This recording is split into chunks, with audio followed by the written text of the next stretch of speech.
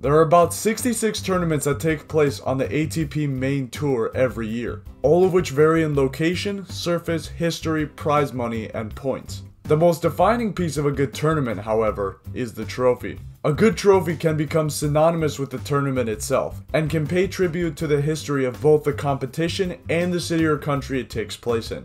For example, you may have noticed that there is a pineapple on top of the iconic Wimbledon trophy. This is because when the tournament began in 1877, pineapples were very expensive and hard to come by in Western Europe, and as a result were considered a major status symbol and one of the most prestigious foods you could serve. So, the All England Club, the organization that started the tournament, decided to add a pineapple to the trophy, where it remains to this day. Most trophies will generally retain a similar overall shape of either a vase, urn, plate, or bowl, but there are quite a few outliers that will buck the trend and come up with a completely different design, making for some very interesting and unique end results. So, let's take a deep dive into the stories and meanings behind some of tennis's strangest trophies. At first glance, you might mistake this sculpture for a sea urchin or a medieval weapon, but it's actually the trophy given to the winner of the Winston-Salem Open, a 250 tournament that comes right before the US Open every year. The tournament is a model of the Moravian star, a religious symbol prominent throughout Winston-Salem's high population of Moravians, one of the oldest Protestant denominations in Christianity. The trophies are created every year by local tinsmith Michael Felk and take 2 days to make. The Moravian stars were first given out in 2015 and are still being awarded to the winners to this day. In my opinion, it's a pretty unique idea, but it could have been executed better since it's pretty awkward as a trophy, and if you don't know the meaning behind it, it can seem kinda ridiculous. Next we have the Madrid Masters Trophy from 2011 to 2021.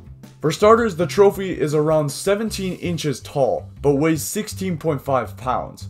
This is because the trophy is made completely out of solid gold, as well as 33.33 karat diamonds, making it the most expensive tennis trophy in the world. Because of this, the winners aren't allowed to keep the original, and instead receive a 13-inch, 6.6 pound solid silver replica. The trophy is made up of 96 individually crafted and assembled pieces, including 32 golden tennis rackets, all of which have the name of an all-time tennis great engraved on it.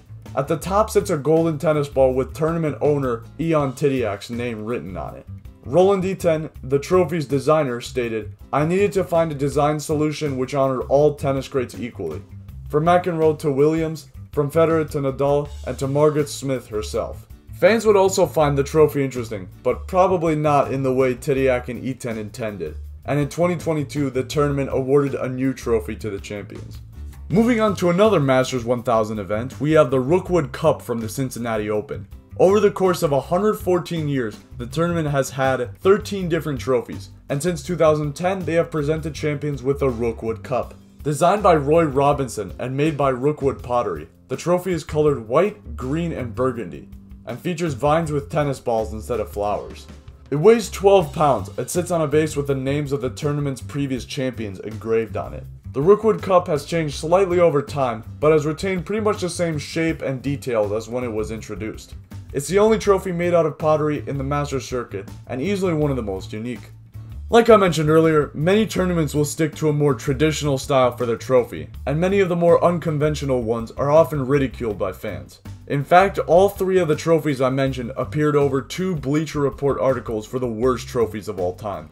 Overall though, it still feels more authentic if a trophy makes its own design to honor the history or traditions of its location, than if they had just copy-pasted the same cup or bowl. And hopefully we will see many more interesting designs as more and more tournaments are added to the main tour. Thank you for watching, be sure to like and subscribe, and I'll see you later.